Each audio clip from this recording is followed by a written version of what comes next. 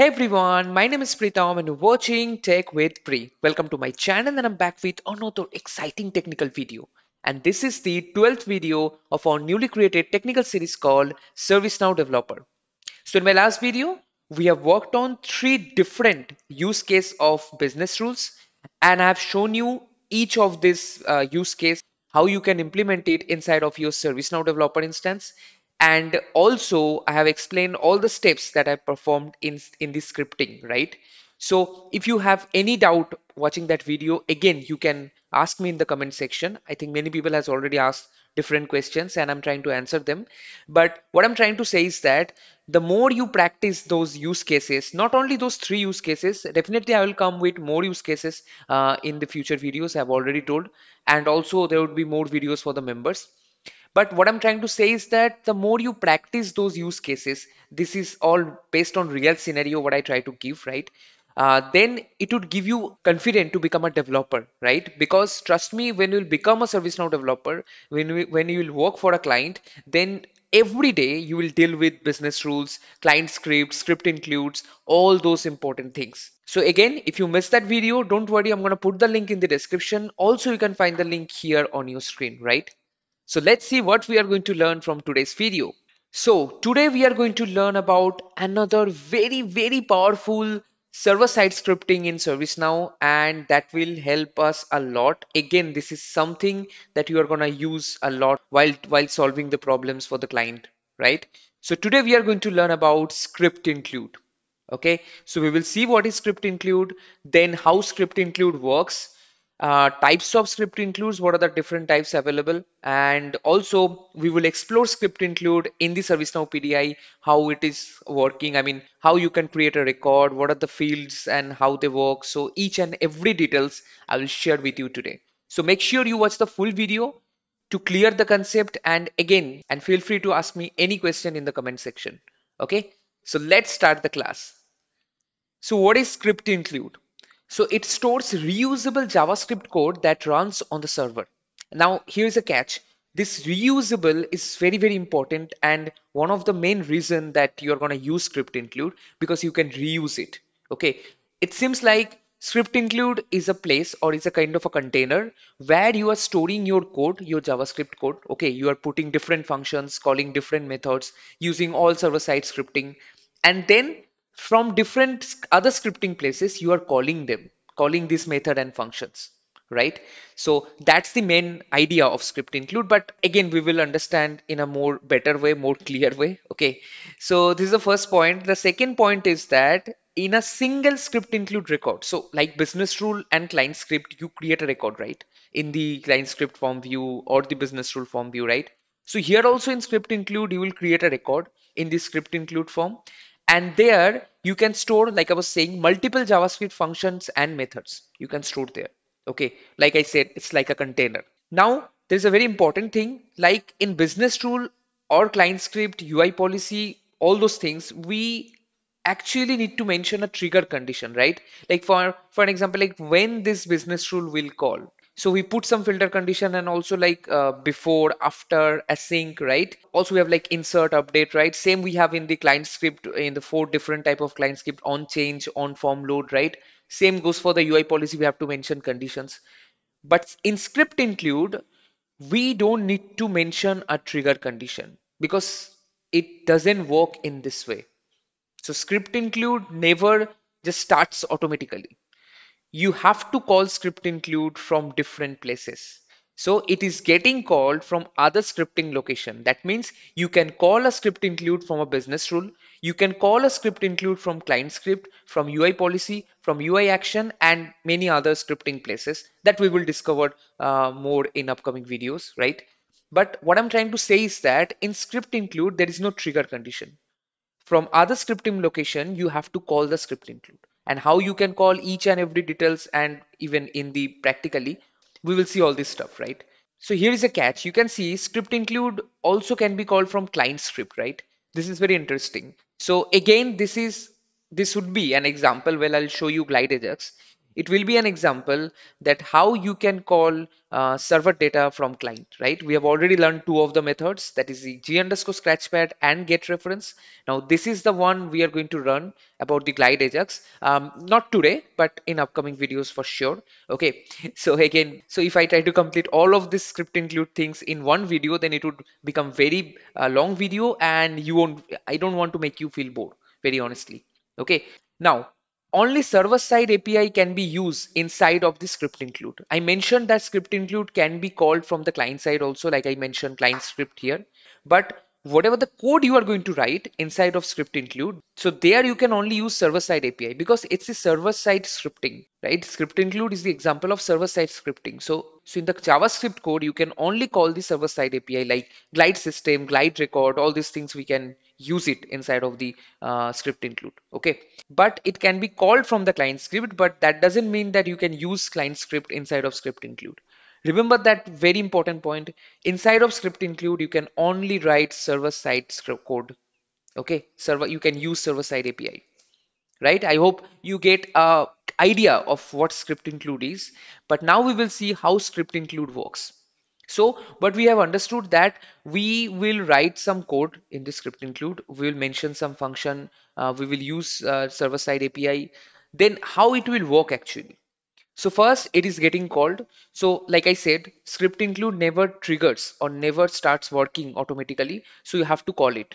So first it is getting called, it receives some data from the calling script. Like I said, in a script include, you define a function and there you maybe assign two parameters, right? And then you are doing some code, doing some glide record and those kind of stuff, and you are returning some value. Now, like I said, when you mention two parameters, so you need to get the parameters value, right? So that's the second point here. It receives some data from the calling script, which goes to the parameter, and then the code executes, it executes the code, and then it returns the value to the calling script. That's how the script include works. And again, you can understand by reading this that maybe you want to write some complex things inside of the business tool. So there would be many lines of code. It will happen. You can mention all this code in a different function or maybe two or three function inside of a script include. Then you are calling them from the business tool. You're just passing the value, and script include is receiving the value, executing the code, and giving you back the result. That's it. But don't worry, when we will work with script include, different type of script include, you will understand how it is actually working. Okay, now remember, script include can be available either from server side or from client side. So if you're writing a script include, that can either be available from server side or either it can available from client side. It cannot be available for the both section, right? I'll show you what I mean by that when we will explore the script include form. All right, now types of script include. So what are the types available for script include? Let's see that. First one is the on demand or the classless function. Okay, so where actually you define a function and then this function gets called from the server side scripting. Now for the on-demand script include, it can only gets called from a server end, I mean server side scripting. So you cannot call from a client end, like you cannot call the on-demand script include from client script or from UI policy. You have to call it from a server side, like business rules, UI actions, you can call them. Next is the define a new class. So you can create a script include by defining a new class also, right? And that is the one of the most popular one. You would see that I will show you, right? So define a new class where you are defining a class, and the benefits of it is like you can call it from the server end and you can call it from the client end, from both the area. Okay, that is very, very important. And finally, the third type of script include is the extend an existing class. So there are already some class has been, out of the box has been developed by the ServiceNow developer, the real developer again. So and we can extend those class so that we can use the benefits of those class different methods. So you understand, like extending a class means you are already using the benefits of the existing class, and also you are trying to apply your new logic also, right? So these are the things. Now I hope you got an idea about it. So let's clear the concept. Let's give you more clear idea by going in my PDI, and I'll show you how this script include form is working. Okay, so I'm in my personal developer instance, and now I will go to the script include. So I'll go to the all section, and from here I will search for script include. So under system definition, this is the script includes, and if you open it in your developer instance, you would be able to see there are many out of the box script include is already there. You can see 3,359. Okay, so I'll try to create a new script include so that I can show you the script include forms, how it works. But don't worry, the three different types that we have learned today about script include, each and every type I will explain you, and also I will show you with the help of practical example in my PDI. Okay, make sure you watch the upcoming video also. That's very, very important for script include. Okay, so now this is the form of script include. You see that if you compare this form with a client script form or a business rule form, you will find very less information that we need to put here, right? Because the reason is because we do not have a trigger condition. So we don't need to mention a condition where it is getting triggered, because it's all that you are going to write script here and it will get called from other scripting place. Okay. Now you have to remember this thing is very important. I mean the name of the script include. Why it is important? So maybe I will type maybe take with pre. So that's the name of the script include. Now see the good thing, if I press tab, you can see so many things has been created. First, you can see there is a field called API name which has already been generated. Now it is very, very important. So you can see the API name actually generates based on the application you are logged in. That is your current application scope, which is the global it is showing right now. And then the name of the script includes. So the API name would be global.takewithfree. So if you want to access this particular script include from any other scope, in that such scenario, you need to use the API name. You need to call the script include with the help of the API name. That is very, very important. Definitely, we will see those advanced things when we will understand about scope and all those things. Definitely, I'll show you some use cases. But what I try to say is that this name is very, very important, and not only on the API and the name or the application, but there are some other things that has already been generated that you can see.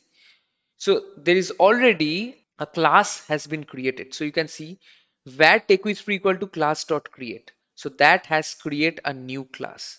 Again, I believe you have the understanding of class objects, all those stuff, because that has already been discussed in my JavaScript ServiceNow video.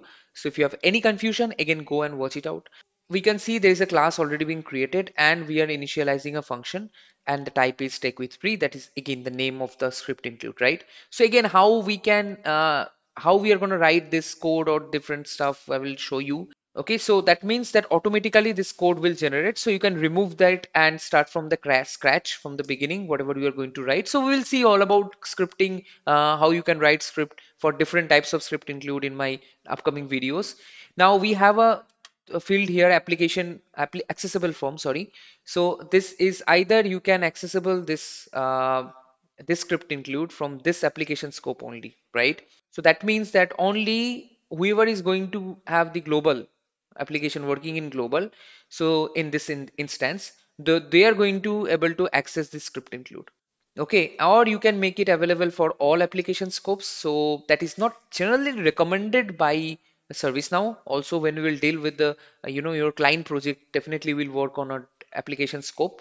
So that's most of the time it stores as this application scope only. So that means it is only accessible for this application scope. And there is an active button. Now here is the thing. This is very, very important. This client callable checkbox, if you click on it, see the changes. You see the code has got changed. And by the name client callable, you understand that by enabling this checkbox, you are telling this script include that this is a client callable script include. I told you, right? Either a script include can be client callable or server callable. So it cannot be both server and client at the same time. So if you check it, the checkbox, that means it is only applicable for the client. If you uncheck it, then it would only applicable for the server, right?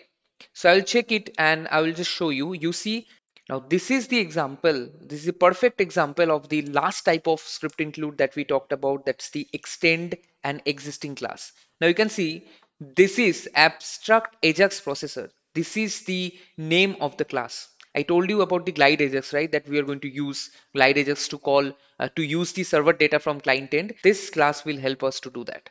So if I just right click on it and you can see there is a option called open definition and find reference. Now find reference will take you to the ServiceNow document page, but open definition will open this definition of this class.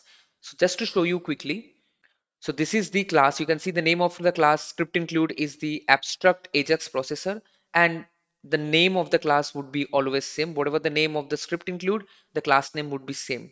You can see abstract Ajax processor. So this is the class that we are calling from here. So we are extending the class. You can see extend object abstract Ajax processor. Again, about all these details we will see in upcoming videos. Don't worry on it. So remember one thing, that the name of the script include that you are giving and the class name. Okay, this has to be same. Otherwise it won't work. All right. So keep remember on this. Okay, so this is sort of an idea about the script include form. So you can see there are a list of script includes available here, and these are all out of the box. So you can go ahead and check all those codes and different stuff. But if you don't understand, don't worry. We will explore all of this different type of script include, and we won't go with the already present one. We will create our own script include, and based on the use case that we will deal. Okay, so that's gonna be very, very interesting. In the from starting next video, I will try to explore different script include. We will understand in a better way, and we will solve it different use cases. So now if you got the clear understanding of script include, how it works, not practically with the help of scripting, but at least understanding how you can create a script include, what are the different type of script include, how it works, all these things, right? Then don't forget to hit the like button. Let me know in the comment section if you have any trouble, any problem understanding this. And don't forget to share with your friends and families so that it can reach out to many people. Don't forget to subscribe my channel and follow my Insta for more technical tips. Okay, bye bye and take care.